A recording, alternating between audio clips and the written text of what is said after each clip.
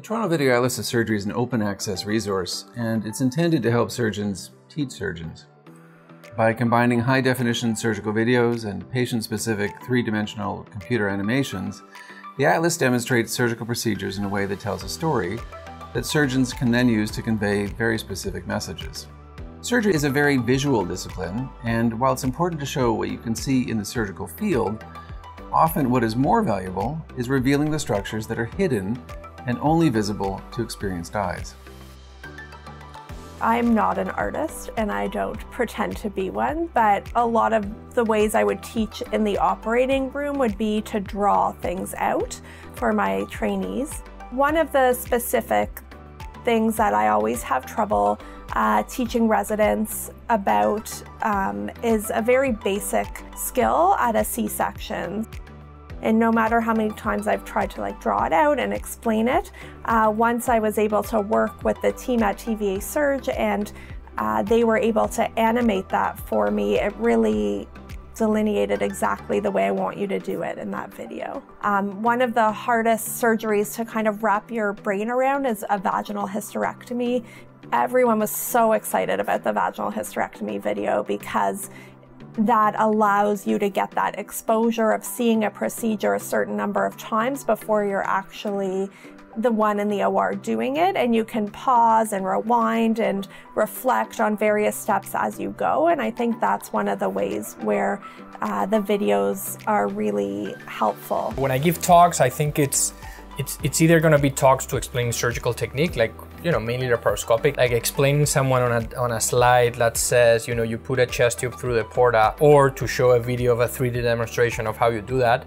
Well, it's night and day, right? Like people will capture an image much better than a text. And it's the same, for a cancer talk, when you explain how a cholangiocarcinoma grows, where it grows.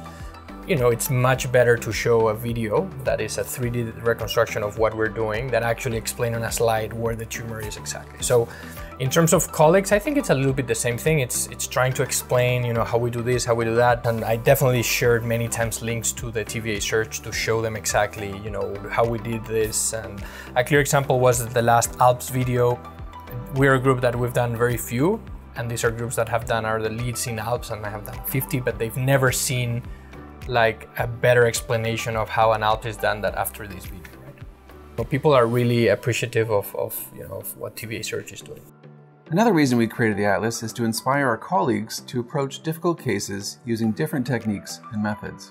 We strongly believe in keeping knowledge open and accessible, which is why the Atlas is, by design, free for anyone around the world. When teaching our fellows, things like how to parachute an arterial anastomosis, how to set up a bile duct anastomosis, what is the W maneuver that we talk about.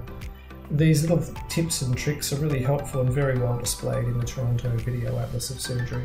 The Atlas reminds me that it can be done in bigger and better ways around the world, doing these operations that we sort of dream of here. And I plan for cases that are complex but rare, such as liver resections with cable resections.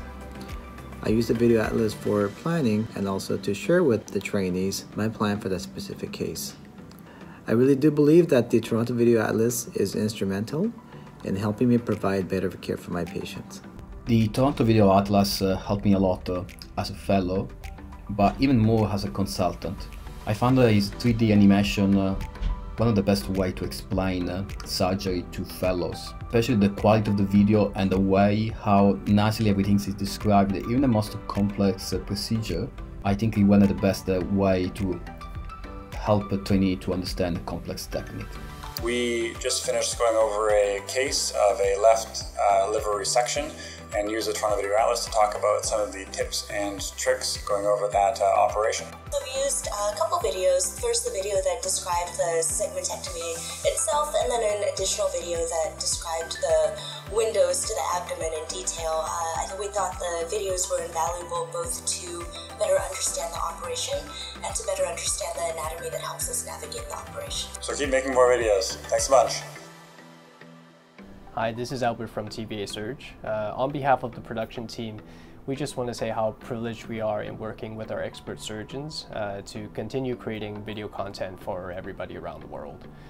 If you like our videos or if our videos have helped you in any way, please consider supporting us through our online crowdfunding platform, Patreon.